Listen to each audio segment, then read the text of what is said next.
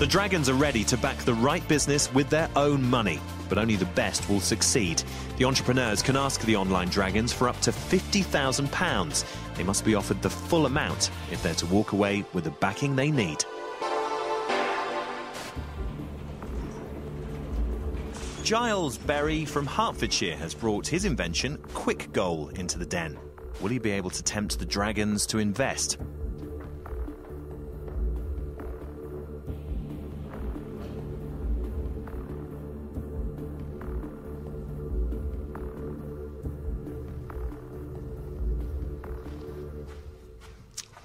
Hello Dragons, my name is Giles Berry from quickgoal.com and I'm here to ask for £49,000 for 20% of my company. I'm a football fan. I go to the park with my son, but when we get there it's very difficult to make a goal. You put a stick down or you put a shoe or a jumper or you say it's that daisy to that buttercup, but when we're actually playing and the ball bounces over the buttercup, then we argue about whether it's a goal or not. So I thought, well, there must be millions of kids all over the world who have the same problem. So I invented some completely portable Quick Goal goalposts. They come in a bag, which you can carry, and it's also a backpack.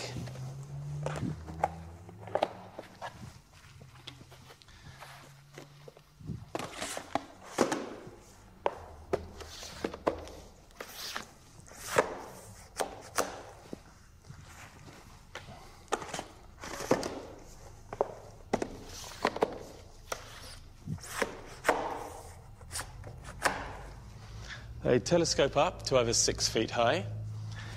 They cost £11 to manufacture and bring to England.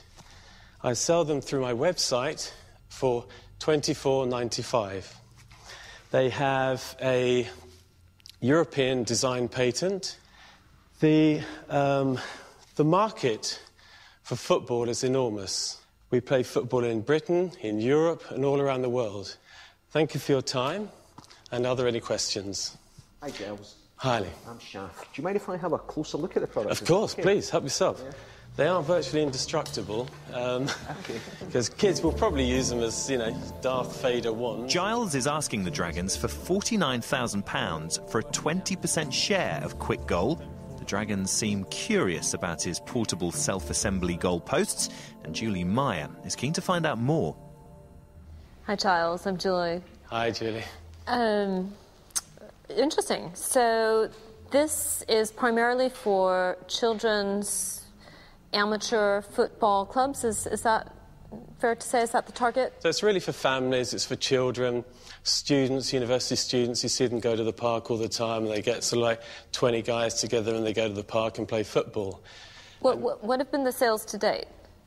I've sold 250 in the first 3 months. Okay. How much advertising did you do to sell that number? I spent £10,000. How long has the business been running for? 2.5 years. 2.5 years. So in 2.5 years, you've sold 250 units and you spent £10,000 to do that? Yes, because that was my initial burst, only advertising magazines. I've since found out that that was a mistake and I shouldn't have done it that way. OK. How many do you have in stock at the moment? I have 2,000 in my warehouse. OK, so you have 8 years' supply in your warehouse? Well, not if we market them properly and sell them. I'm hoping to sell 500 or 1,000 a month. Right, OK. An unforgiving Shaf Rasul is quick to berate the entrepreneur for his low sales and high stock levels. Now he wants more detailed information about the company's finances. Tell me about your balance sheet. What's on your company? If I was to sell 1,000 a month, I would be selling 24,950. No, sorry, do you know what a balance sheet is? Yes, it's... Yeah, what's the state of your balance sheet at the moment? Well, it's negative. It's negative.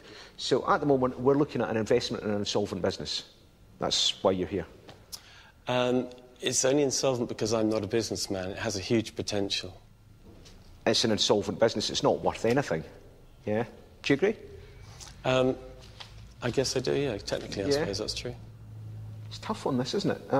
My gut feeling is the only way that's going to sell, the goalposts are going to sell, is essentially that's a $12.99 or a $9.99 retail product. Yeah, so you would have to drive down the costs of your manufacturing. Yeah, I mean, it totally involves overhauling your business model. Absolutely 100%. I think I've made a lot of mistakes so far, which is why I need help. I think you have, yeah. I mean, are you sure you don't want to pay us to sort this out for you? Well, I mean, do you want to chuck us some free equity and Julie and I will fix it for you? How does that sound? I think it sounds brilliant. Yeah? Do you know, the thing with this that really sort of galls me is you've got a reasonable enough product. It's a very high quality product. It's a good product. It is. But the business is in such a bad state at the moment. Chef Rasul is sending Giles mixed messages. He clearly likes the product, yet he's completely savaged his business model. But the dragon has a plan afoot, as the entrepreneur is about to discover. I do have a strategy in my head on how to do this. I would get rid of all the stock, I would get the product manufactured cheaper, I would sign up a distributor. Sounds good. Yeah, but I mean, I would really want some serious equity for that. Serious equity. Now, what I'm going to do is I'm going to give you the chance to tell me how much equity you want to give me. And I'll just say yes or no. And I want to remind you, at the moment, you have a business that is insolvent, okay? So give me a figure.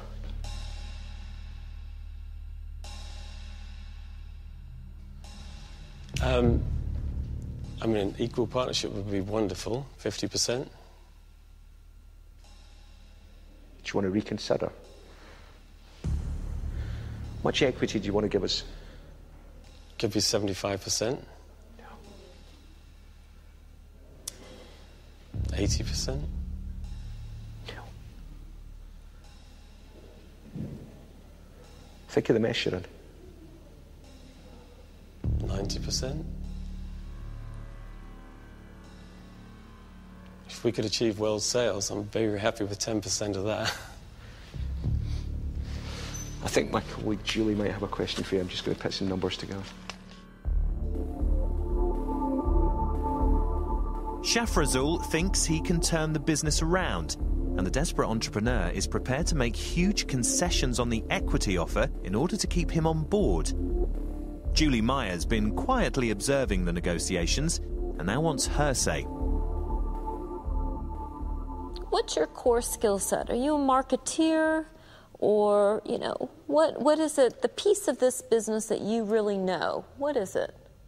You know how to... I know the fans. I mean, I know people are passionate about football. I know millions of people go to football every year in Britain and around the world. Is that the role that you see yourself playing in this business, is to communicate the football story, that you're enabling people to play proper football out there on the field because they got something proper to kick the football through? Is that... And you want to be the evangelist? Is that it? I don't know. It sounds a bit corny, but I kind of like the idea that I can see the kids all around the world playing with this product and actually having a really good game of football in the park. Yep. I mean, I know what it was like for me and my son, and I honestly believe that I think it would be a benefit to all the kids to be able to go out and have a really good game of football, whether it's in the park, on the beach, wherever it be. I think, is it good for the world for this to be successful? Yes, it is, and I sense that you're going to pursue it. But I need to have that confidence in the way you think and approach the business, and I'm sorry, I haven't got it after this discussion. And so for those reasons, I'm afraid I'm out. Okay, thank you. Julie Meyer's been driven away from the opportunity, unconvinced by Giles's approach to the business. His only chance for investment now lies with Chef Rasul, who is in no mood for compromise. Giles, to be honest with you, the whole thing is a mess. Okay, I mean, a few minutes ago we were talking about equity, and you were talking about, you know, I'll give you 90%. And do you know something? Even at 90%, I still think it's a mess. And I really don't want to ask you for any more equity than that. Because, you know, if I come in, I'm almost been an administrator for your business or a receiver. I'm just trying to get my head round how I could structure a deal, but I can't structure a deal without absolutely taking advantage of you. And I'm not here to do that. Okay? So on that basis,